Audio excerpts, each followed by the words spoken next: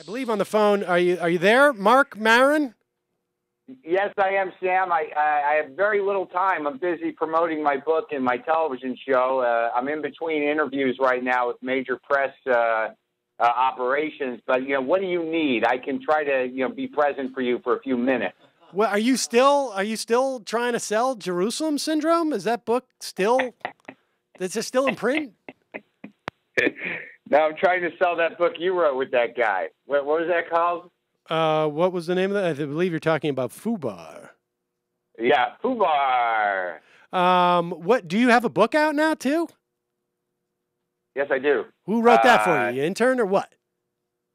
No, that was your book. I wrote my book all by myself. I remember when you were writing your book, there seemed to be a lot of people involved. People running around with papers, younger people. No, my book is a book of essays that I wrote, on my own, based on my life. Oh, really? That's a shock. What? Why is that a shock? I don't understand. I'm just surprised. You don't strike me as someone who's that introspective or would write about your own life. I know, it's surprising. A lot of people were surprised because they were like, "What'd you write about?" I said, basically me, and it stunned a lot of people, which is good because people are excited. They're anticipating something new from a guy who rarely talks about himself at all. Now, Marc, let me ask you this: what is going on with your TV show? I feel like it came and went. I feel like I already missed it. No, you just saw a trailer. Maybe you got the vibe of it, and in your mind, you thought, "Well, that's enough. I hope that's all of it." Has it launched yet, or what? May 3rd. Oh, May 3rd, huh? And, I got a sense, the reason why I wanted to speak to you today, Marc, there was a couple of reasons. I want to talk about, what's going on with this podcast suit that had you all worked up. I got a letter, too, from that patent troll. But I got, I'm on your, somebody put me on your email distribution list, I guess. And the last email that I saw from you looked, frankly, was a little bit concerning. You seemed in that email to be a little bit discombobulated. Oh, yeah, I'm a little discombobulated around the patent troll thing. Well, I went through a lot of panic, and I got, I was furious because, given that I don't, talk about politics, hardly at all anymore. This thing seemed to have direct effect on me. It seemed to have. There was no justice to it. It infuriated me about the system, about the patent system, about trolling, about predatory business practices, shakedowns, coercion. And, I got my fist up in the air and I was waving it around. I pulled a lot of podcasters together. We had sort of a meeting.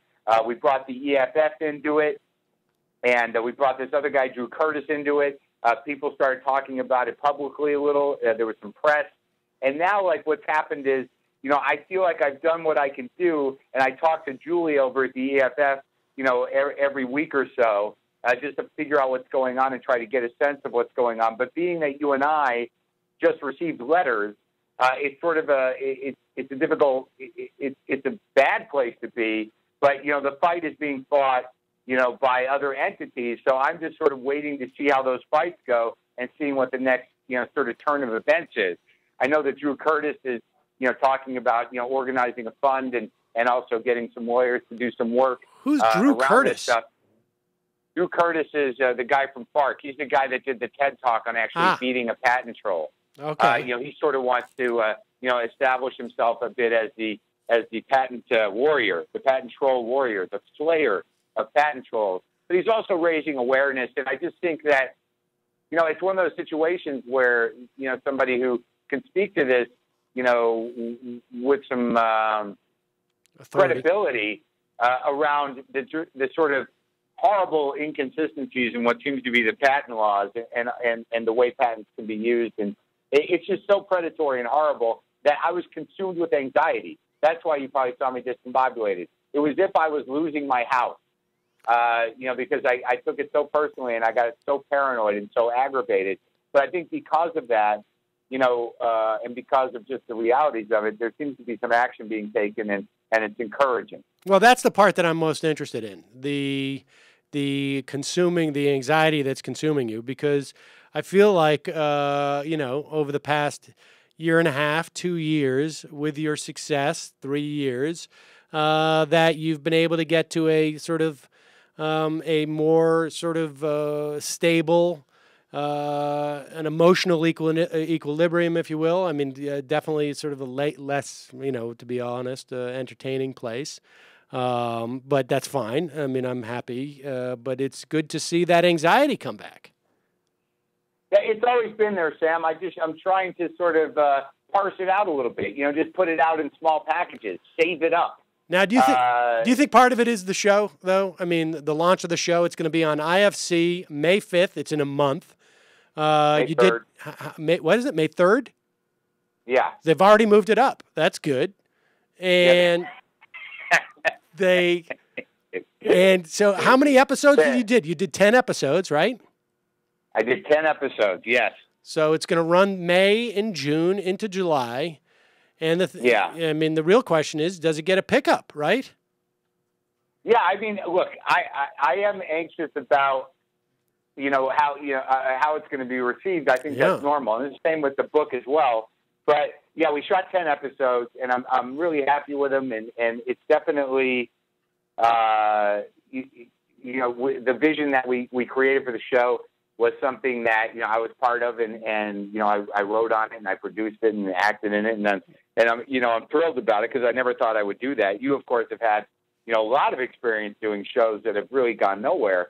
And so this might not have been as exciting for you as it was for me, who's been sort of dying to do this and had given up on that opportunity. Right. Whereas you, I think, really, squandered a lot of those opportunities. That's true. But you did some good stuff. It was funny stuff in retrospect.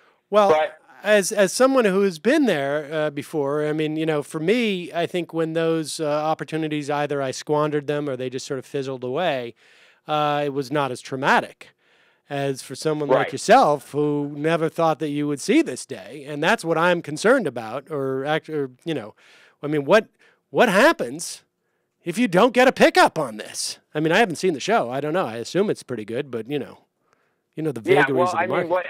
I'm not really thinking about that so much because really, yeah, I'll tell you honestly, what is happening to me is that I'm excited about the 10 we did, and because it was all very new to me, I would be thrilled to get an opportunity to do more and do it better or do it differently or just do make notes on what I learned the first time or what we thought the strengths were. I mean, that all sounds very exciting to me. I hope it happens. But I'm just sort of, I'm more curious right now to see, how this first run plays and so it's all just academic for you. Is that what you're claiming? You're claiming it's just academic. You're just curious to see how it goes, but you don't feel like the stakes are huge. I mean, I don't know. Are they huge? I'm 49 years old. I've been through disappointment before. Right. Yeah, I mean, the stakes are huge on a personal level. That's what I'm talking about. I mean, I'm talking about a personal level. I don't think, as from a society-wide level, I don't think the stakes are quite as huge. No, well, that's interesting because I think they are. I think that if this doesn't go, it's an indicator that certainly things are much worse than we all thought, aren't they? Right. That's possibly true. Yes. I mean, I imagine. But I just got to think that, like, when you're looking at the last bite at the apple, you obviously want to be able to savor it. Well, I do, but I am having a lot of anxiety, and I'm just, but also I'm very excited. And, but yeah, I'm nervous, man. What do you want from me? I mean, I'm not really thinking about. Well, it would have been nice. A cameo would have been nice. Well, that'll happen. That was the season 2 episode where you and I, we sort of script out this weird kind of tension. Right. And we sort of have this mild, jealousy of each other for different reasons. And we never really show it. We just kind of push each other's buttons, until there's an explosion of some kind. And then ultimately we don't know, where the relationship stands. And then we maybe do a second episode. All right. Well, I like it. Hold on. That's a breaking news. I will be included in the second season. I think you probably would have upped your chances for a second season had we done that in the first season, but I guess that's a creative decision that was up to you to make. What do you want? I mean, it's like you don't live in L.A. We were casting. $300 flight. $300 flight. Yeah, but we were casting, and there was a lot of people that. Oh, well, you're not familiar with my work? No, I could have sent you a demo reel. No, I've seen the demo reel. I think I have old things of Break Room Live where we went through most of your work. And all right. Well, you want the truth. I brought your name up, and quite honestly, the network was not excited. IFC was not excited? IFC was not excited. Really? No, just the general network. Yeah, it was just a general network. Oh, you're talking about Hollywood was not excited. Yeah, from the history of television, the general network noticed that they weren't excited about the possibility of a Sam Seder cameo. And I fought for you, buddy. I fought for you. You know, I got to say that Benjamin told me that his niece was at school and her teacher is using WTF. We brought it up. What are you calling the show? You still calling it What If, or what is it? What is it? It's called Not Louie. Okay. And I got another story about it. You say Louie, but the teacher was talking about the show. And Benjamin's niece was in class, and the teacher was explaining what the show was. And it's Marc Maron, this guy, having to explain who you were and the nature of the podcast. And he has all sorts of famous people on it, like David Cross, Louie CK, and Sam Seder. Yeah. Huh? Yeah. Which is ironic because I don't think I've really gotten a full interview on that on your show. I mean, I had the little guesty thing that was locked in the vault on a live show, but I just thought that was funny. Not funny, but peculiar. I'm more than happy to have you on my show. You know, you came out and I believe that you used my studio for something. Well, yeah, that was nice for you to rent me your studio, but I'm just saying I'm talking about being on the show. Yeah, I want you to come on the show, and the next time you're in LA, perhaps to do the second season of Maron, we can try to find some time for you to sit down. But we're talking about an hour where we have a balanced conversation about you. I got no problem with that. I got a lot to talk about. You do? Yes. Incidentally, thank you for the wonderful baby gift on my for Saul, my new son. Oh, you got the text? No, actually, I didn't even get the text. Oh, that's all right. I wouldn't worry about it. I'm very happy for you. How is the baby? Like a baby. He just he poops, he cries, he doesn't sleep. That's what babies do. Having a good time with it. Yeah. No, it's great. It's great. Yeah, it sounds like I know you well enough to know when you're saying great in a way that you mean it. Yeah. No, that is my enthusiastic great. The show is called Maron, Sam, and seriously? And hold on, why is somebody calling me from El Monte, California? I have to go do an interview, dude. Can I go? Are you serious? Who's you going to do an interview from El Monte, California? I don't know what it is. You want to hold on? Hold on. Find out who it is. All right. This is ridiculous. Hello? Oh, who's that? Is it still you, Sam? Hi, Marc Maron, please. Yeah, hello. I'm calling from WVOR in El Monte, California. Hi, how you doing? It's Marc Maron. Great. So tell us about Maron. This new television program. The TV show. Yeah, it's on May 3rd, IFC. And what about this book we keep hearing so much about? These essays on you. What's that called? Maron as well? No, that's called Attempting Normal. It's a collection of essays about my life. Not an eye catcher. Hey, hold on a minute. I got to tell Sam Seder that I'm done with him. Can you hold on 1 second? Sure, you got it. Hello, Sam? No, still have us. Sorry. Oh. I must have done something wrong. Hello, Sam? Sorry, no. All right, well, I guess he hung up. That's okay. I'll call him Mark. back. I just made you to blow off the WFLA, whatever it is, KL2 in El Monte, California, right? It's the K in the west of the Mississippi. I think I don't know. I think Cedar's show goes on for hours, so this is just only going to take Kmont, minutes, right? in El Monte, California. I don't know. I think I just blew it, Sam. I don't know who that. I'm trying to see what it was. I heard that Louie. I heard that Louie gave you a plug. Gave your show a plug on Howard the other day. Oh, did he? I know somebody said that he was on there and he mentioned me. I don't know what he said. Yeah, and then I find that hard to believe that you weren't go frantically telling Louie to plug the show. But if that's what you. Oh yeah. You can really do that with Louie. Yeah, that's something that happens in the real world. You can just call Louie up and and tell him to plug your show. Well, if you call him 6 months in advance, sometimes I find that works.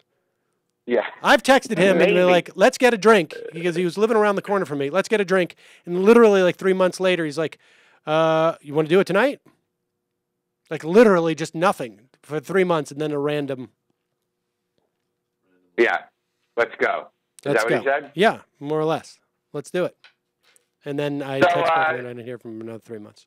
No, I hope he said nice things. Look, I'm excited. I'm just going to try to live with that and hope that everything goes well. And I hope that I can do more. What are you doing with your house? Are you buying a new house? What accoutrements besides buying a bunch of albums and tweeting about them are you using with your newfound largesse? Well, I'm a comic, so I come from a life of if I have money, I save it because that means maybe I can string it out when I'm going to need it. But yeah, we're looking for a house. We almost bought this one. What do you mean we? You and your girlfriend are buying a house together? Yeah. She needs another bathroom apparently. Are you guys engaged? Is this going to be number 3 or what? Probably. Really? Yeah. Well, you know what they say: 3's a charm. They also say 3 strikes and you're out. So yeah, they say both. Certainly go either way. Yeah, it certainly go either way. But and so we almost bought a house, and then I kind of freaked out and thought it was too expensive and pulled out at the last minute. I don't know how to do grown up things, Sam. Oh, come on. If it were up to me, I would just stay in my house that I'm in now for the rest of my life. Well, it's not a bad house. Huh? It's not a bad house. Are you superstitious that if you get a new garage, you're gonna lose some of the magic? Yeah, no, all those fears are there, but apparently it's just not big enough. And I'm working out of the house, and we only have 1 bathroom. And look, I bought my first house because I was with a woman who told me that you can just buy a house. Oh, they're calling back. Hold on. Okay.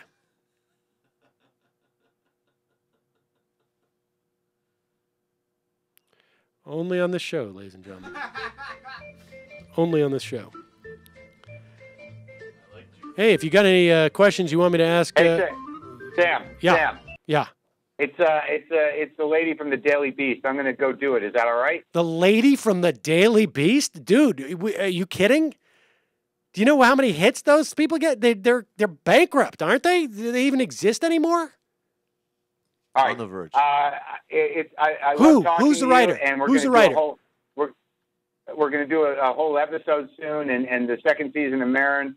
There's going to Who's be the writer? Who's the writer? I don't know. She's in El Monte, California. What's her name? I'll find out for you. She can wait. Listen, I got news for you. You go and you scuttle back to the other line. She's going to think you're less important than you are. It's a fairly old technique in Hollywood, buddy. You don't just immediately jump back to her. All right. Now, I don't think there's any indication I should take show business advice from you. All right. Hold on 1 second. Give me a movie recommendation. A movie recommendation? Yeah. I would. Why not rewatch The Last Detail with Jack Nicholson? Okay. That's a good one. All right. I'll talk to you soon. All right. Bye. All right. Bye. All right, folks. Look for Marc Maron's piece coming out in the Daily Beast by some lady, apparently, who must be really important. Was it Tina Brown? Who is it that owns that thing now?